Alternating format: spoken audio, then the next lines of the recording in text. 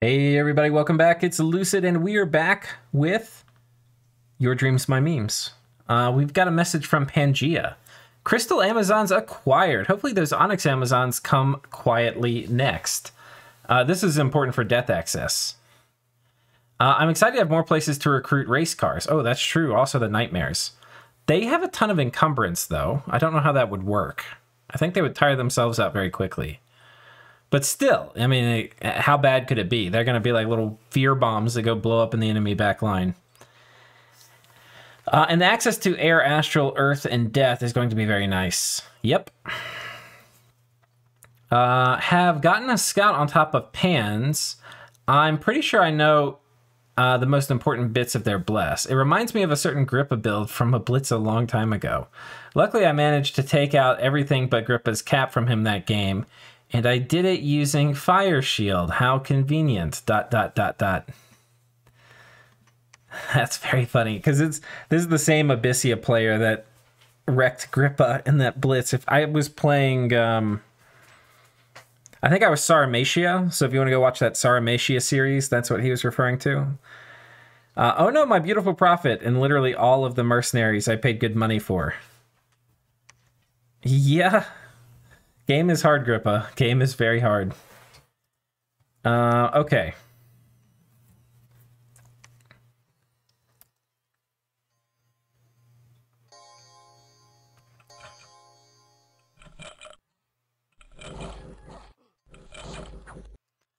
All right, lots of killiness there. Let's start with Tianchi. I don't know why I'm doing it from this menu. Tianchi, that was this battle here. And I believe that was the only TNG battle. So he's kind of boxed in now. He's got maybe a province over here he could expand to. He's got good borders with Pangea, but... Oh, and he's got a decent border here with Baratos. He's looking okay. He's looking okay. How is he doing on income? I don't think we ruined his scales as much as we ruined some people's. We ruined them pretty fucking bad, actually. I don't know about that. Pretty bad. I mean, to be fair, he does have Order 1. So, I mean, they could be worse. Baratos. Ooh, they've got a bump.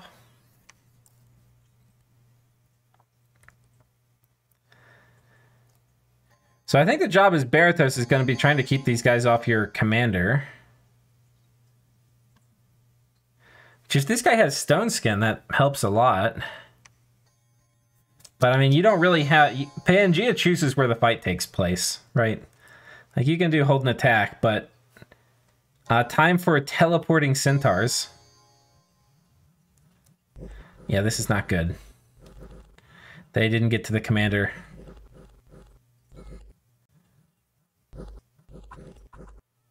They do outnumber him. Oh, now the javelins make a big difference. That might be the only ticket, is having a lot of these guys and javelining them. Okay. I mean, the javelins were very effective.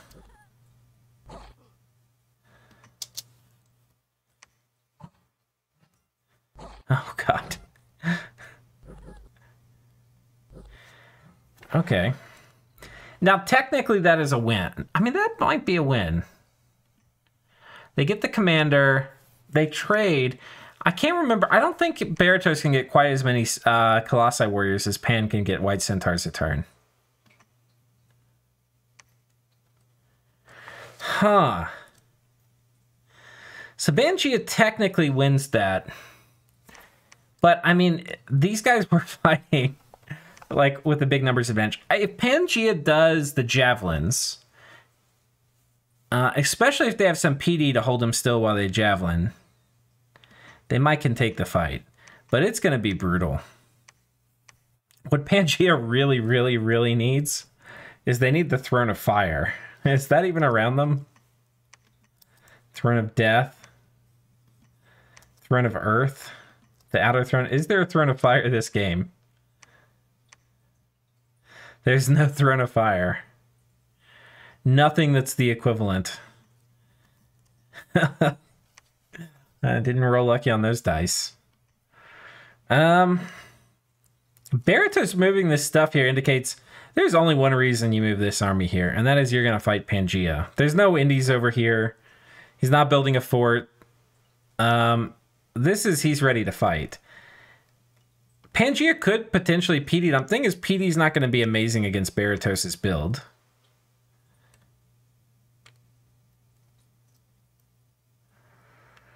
And there's a lot of White Centaur in other places. Like, if these guys can make it over here... Because I feel like if I was Pangaea, I would know Baratos is going to attack here this turn.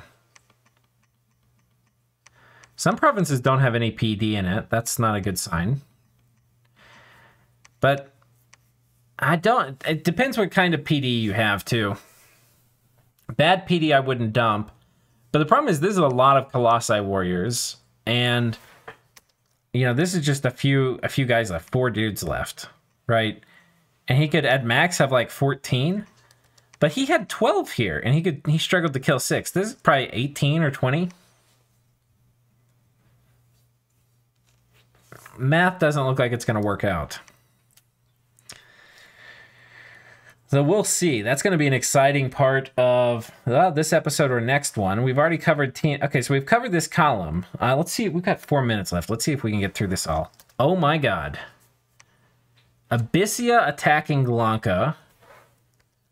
Abyssia does it. They pulled the trigger. They have everybody blessed. So they've got the larger and the more hit points.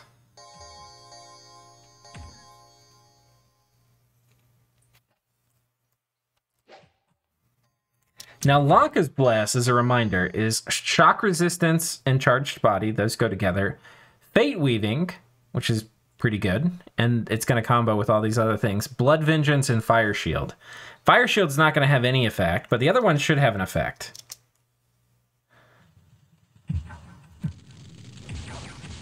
Okay, so like this guy's stunned now from the Charged Body. So they're going to pound the crap out of him. Now, Lanka doesn't have fire resistance, so they're going to get the crap pounded out of them from Fire Shield as well. But they hit really hard. So it's not like the White Centaur where they're hitting against the Fire Shield really quickly for relatively low damage. Because like Fire Shield's going to apply per attack, and like the Centaur have 2. These guys only have 1, and it hits really hard. So that's a lot different math. Oh my god. Dude, they're getting blown the fuck up. I mean, this is high attrition, but...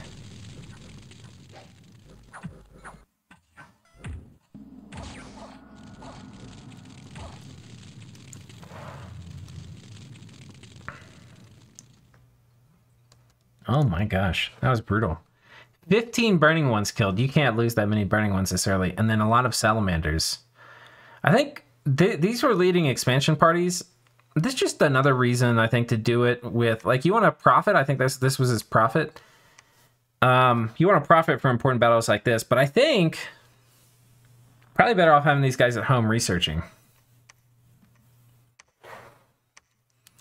We can see a lot of demon bread over here. Oh, he's assassinated all these guys. That's why he hit it with the cave dude, because he was trying to kill all these guys with assassins. So this is a little hint to Lanka that, like, hey, may not be safe. We see demon bread literally everywhere.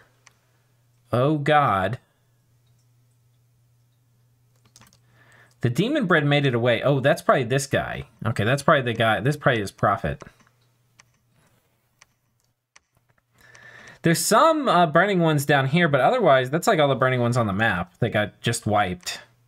And they're not easy to replace. They're going to be easier now that he's got his cap circle cleared, but yikes. Yikes.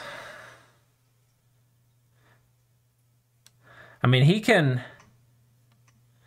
I think he wanted to take this this Barb province. He probably could, but then this army won't be back in time to defend the capital.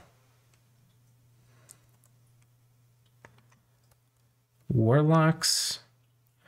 See, anti-magic would be really good against Lanka here, too. So if he was researching and had anti-magic, that would be a kind of big deal. I don't think enchantment's normally the first thing you go for as Abyssia, though. So, anywho, that's exciting. Ulm expanding down here with his Conan Barbarians, or He-Men, excuse me.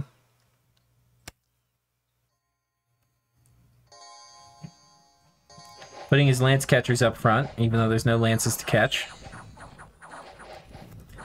Though these might have been from an event, if I recall. Oh, he sends... I don't know what these were. I don't know why he had barbs and why he sent them in, but he did. They may have been from... I don't think you get barb mercs. I think he actually recruited these. So I'm not sure.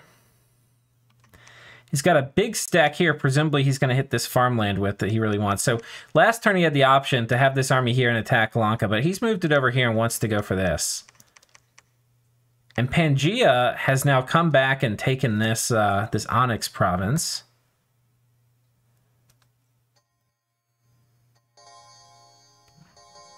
Oh my god.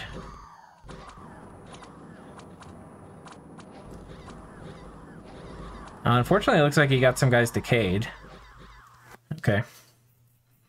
So that's fine. He's got that.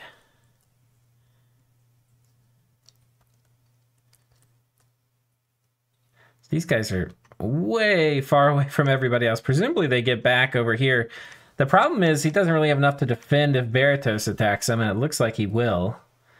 That's, I think, the thing where, like, I think the trick is just having a critical mass of these guys and javelining or sniping the commander. I think either way, it's going to be hard to protect your commander from a lot of these.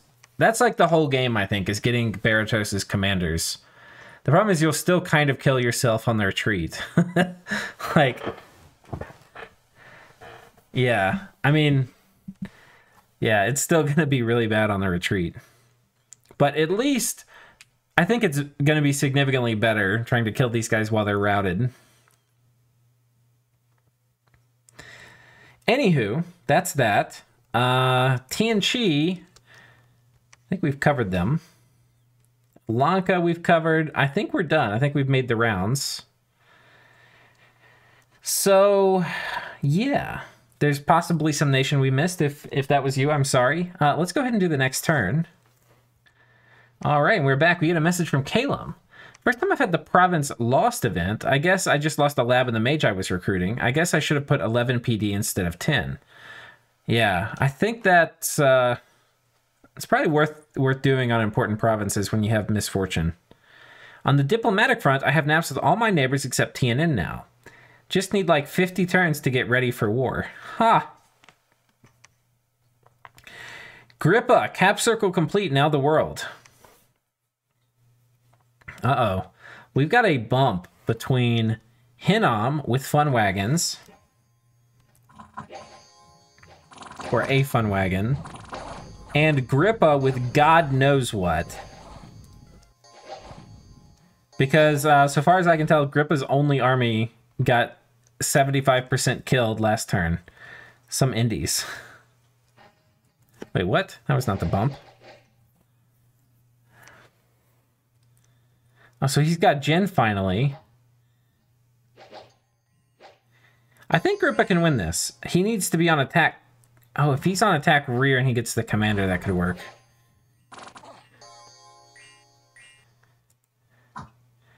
Oh no, but they're closing. Your Jin really need... Oh, please. Okay, they really need to go.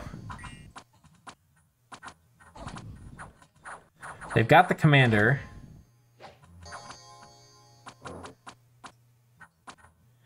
Hinnom's routed.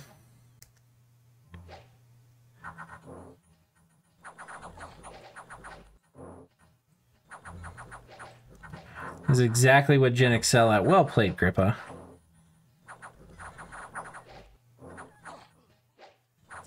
Now, Dawn Guard from Hinnom are not going to be nearly as easy. I don't think these guys are going to trade well with Dawn Guard gold for gold. They'll trade okay. It's not like they won't be able to do anything against them, but it's going to be a little rough. So, okay. Ubar loses a Barbarian Lord and 2 camels, but kills a whole Hinnom stack. That's pretty nice. But then Grippa does a ritual sacrifice of his Amazons. Gets him off the payroll. And with that, let's go to Grippa on the map. Let's see where this all happened. Here's where he did the ritual sacrifice. Wow, so Hinnom was attacking very deep into Grippa's lands. And this is a big group of dudes from Hinnom. Presumably they're coming to kill... Like, I don't think there's a casual amount of dudes like, oh, I just happen to have 60 dudes on your border at turn 13. I think this is war. Sadly, though, it's a little rough. Like, if this worked, if Hinam won this bump, it would be a lot different. But, I mean, obviously, protecting your commanders is going to matter a ton. And maybe Hinam can do that better. But I actually don't know. I feel like javelins would be really good here. And he's got a lot of these light infantry. They're not going to, they'll dodge the glamour, but they won't dodge the, or they'll dodge the unseen, but they're not going to dodge the ethereal. But I still think that's probably a big javelin volley could be pretty hard for Ubar. So I don't know. I think you guard commander, maybe do javelin volleys. I haven't tested any of this. It's just what I think. Coming down to Micklin. Oh. So Micklin was right here. He's been like circling. I think we didn't really cover Micklin last turn. He's been like circling around. Micklin attacks Tirnanog.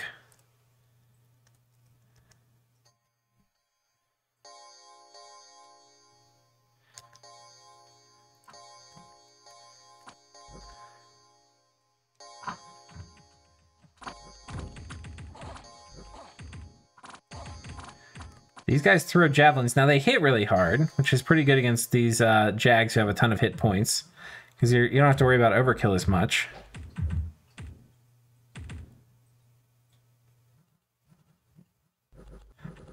Now, these Jaguars have a lot of attacks in this form.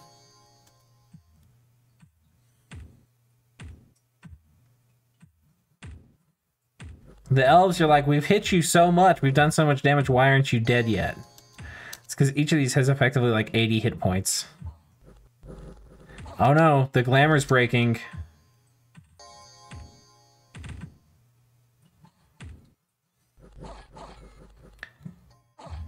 I mean, guys, I want to show you some of these dead Jaguars. 7 damage, 16 damage, 22 damage, 18 damage, 21 damage.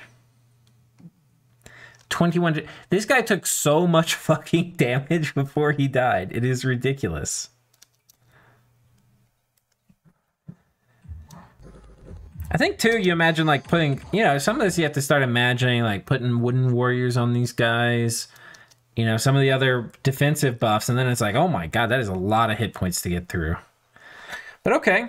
I mean, this is not trading super well. I think if Micklin didn't severely outnumber Tirnanog here, Tirnanog would have ruined him. But Micklin just brought a lot more to the fight. But this is pretty strange. I don't know what he's doing. He's like circled around, picked a fight with Tirnanog, but he's enveloped Helheim. So this is very, very strange. He's also expanded down here, loses a few lizards, but takes out these blowpipe men. And he's got a big squad of mercs here. Presumably, these mercs, if you see mercs on your border, this means you're going to attack. So he's going to attack Helheim. I mean, if you're Helheim, what do you even think? I've never seen this happen before. You have somebody that's like arced in above you, and on turn 13, your whole top border, your whole left border is one nation. What in the hell is going on? I would be so confused. I mean, this means war, but it's ridiculous and hilarious. I love this. So Helm's got mercs. He's got all his sacreds on a border. I think the main thing he needs to do is combine these armies. And probably needs to combine them with archer support. So I like that he's got these mercenaries that are archers. Because I feel like you need to archer down these dudes while your front line holds up. And maybe protect from flyers like Valkyries. I feel like that's kind of the game. Anywho, that is Micklin. Hinam and Ubar we've already covered. They had this bump. Coming over to Helheim, they have expanded Lose 1 Hell Heriting here, but take out 27 Heavy Cav. Gosh darn it. All right, and they still don't have the God online yet, which I don't think is surprising. It takes a while to get your God back if he dies this early. Oh, they sniped the commander. Wow, that is brutal. Let's watch that again.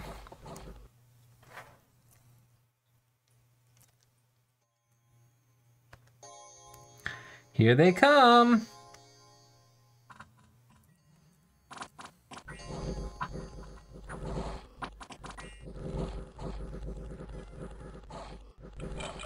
Oh, that was beautiful.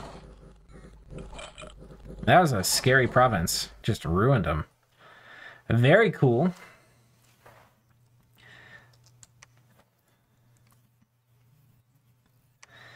Man, that's a lot of Hell Heritings here. This is a lot of elves. I think the problem is I think if he can get these forces together. So I think what you actually do is you attack here and you attack here. The problem is this is like a really predictable move. I wonder if Helheim comes here to defend. Or you patrol here with enough PD and you attack here and then you combine all your forces here the next turn. Because that's, I think, the main thing for Mictlan is you have to get these forces combined. You don't really want these Jags to trade, and having these Mercs in support with archery is going to be a really big deal for getting rid of Glamour, and then also just doing damage to these elves. I mean, that's what I feel anyway. I don't know if it's correct. But it's a good window now, too, because the God's still dead. We've got a big pile of dudes over here on this fort with Baratos. So yeah, pretty interesting. Kalum, we know they're thinking about attacking. They've got naps with everybody except for Tirnanog.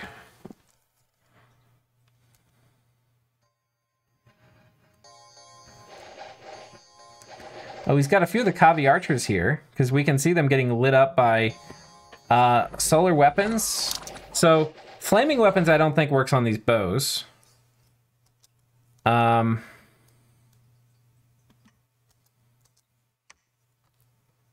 Where the sacred... Okay, yeah. So they've got poison weapons and frost weapons and withering weapons and solar weapons. But I'm told flaming weapons doesn't work. Specifically because they're ice bows or something like that. Isn't that what they are? No, I think they would work, right? I don't know. You can probably put flaming arrows anyway. Does that stack flaming arrows and flaming weapons? I have no idea. Somebody told me that. That's why I didn't put it on here. Otherwise, I probably would have.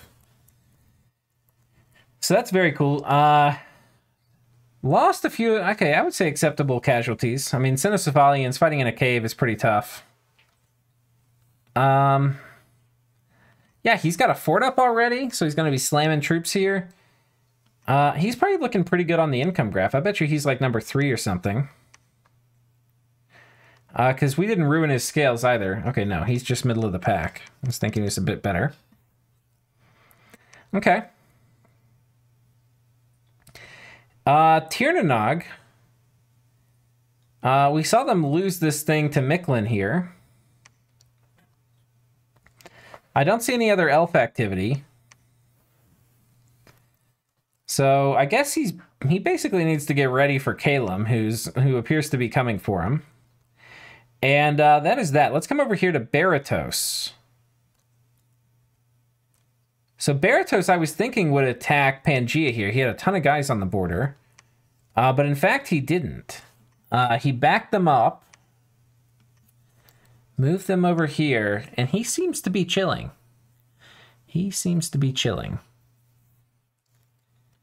Did Baratos have any battles this turn? He did not. Okay, nothing to cover here. Pangaea took this farm out. Ooh, we'll cover TNG in a second, but since I've got it pulled up, let's watch this battle here with TNG. One of the things you can do that helps a bit with EAT and Chi expansion, if you use these guys, which you should for expansion, is skeletal body. You're way less likely to get sniped. I don't know if it would have saved him here, but it might have. So that's a bit annoying. Pangea can potentially attack this too. It's a pretty nice province with a lava lake in it. And Tianqi's Bless is about to wake up, and it is kind of a shitty Bless right now, but it's going to be way better in a minute, in a hot minute. Because he's about to get Thunder Weapons and Death Weapons and Unholy Weapons. He's about to get all the fucking weapons. Okay, so that's that. Abyssia does attack over here. Oh, and Lanka moves in after this defeat that Abyssia had, and is on the offensive.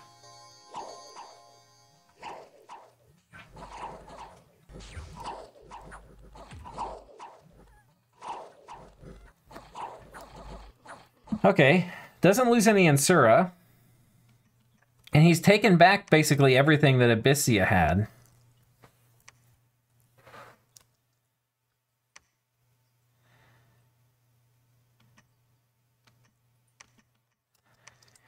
Okay. Now we know Abyssia was doing some assassin expansion, so he's got some.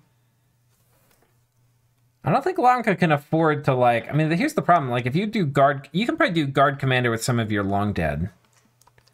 That probably makes more sense. Because you can't really afford to expand while having these guys on guard commander here. So that might be a thing, is trying to get guard commander long dead.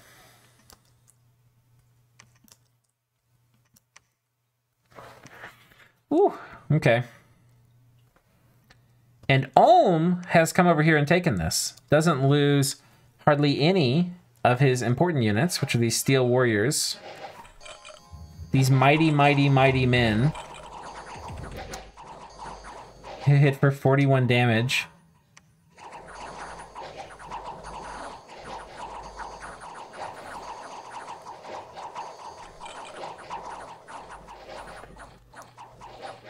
Loses his long dead and some barbs. But this is now really tough. If he chooses to attack Lanka, Lanka doesn't really have much to defend this. And this honestly is a decent bless against Lanka because they're going to like one-hit kill these Ansuras. And they cost less gold. And I don't think they'll die in one hit.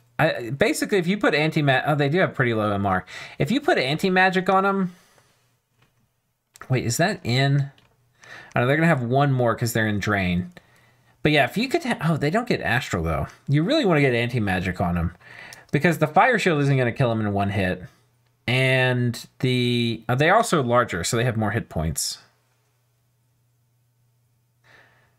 The Charged Body... I don't know. I feel like they're going to trade like 1-for-1, I guess, against the Ansuras. Ooh, so I don't know. I feel like if you have a critical mass, it could be okay. You really, really, really want anti-magic. That's not really something Ulm's bringing to the table, though. So, is Ulm... Who else might Ulm fight? Ulm could also fight Abyssia. That would actually be fine as well. In some ways, it would be easier. Because the fact that Abyssians have, like, really high protection, they're going to still damn near get one hit killed. They'll probably get 2 hit killed. And the Fire Shield isn't that big of a deal when you're swinging one greatsword for like 40-something damage. With Strength of Giants, it's going to be like 45. I feel like Abyssia is an easier target than Lanka in terms of a bless. Because with Lanka, you're dealing with Fire Shield, but also with Charged Body and Blood Vengeance. With Abyssia, you're really just dealing with like protection, and then the fact that they've got 2 really hard-hitting swings. But those hard-hitting swings you can like mitigate in a way, because you can do like Legions of Steel. I feel like Abyssia is a better war target for Ulm, but he's posturing like he's going to go on Lanka. Okay. And that brings us back to Grippa, who I think we just covered. So I think we are done with this turn and with this episode. So I hope you guys are enjoying the series so far. It's going to be very exciting as these first wars break out and the madness continues. We've got a lot of wars brewing. We've got a war raging between Lanka and Abyssia.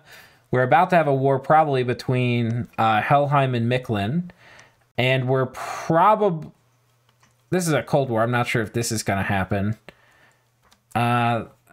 Yeah, basically, everybody's basically going to be looking for their first war. Hinnom's looking for it. Ulm's looking for it. Pangea's looking for it.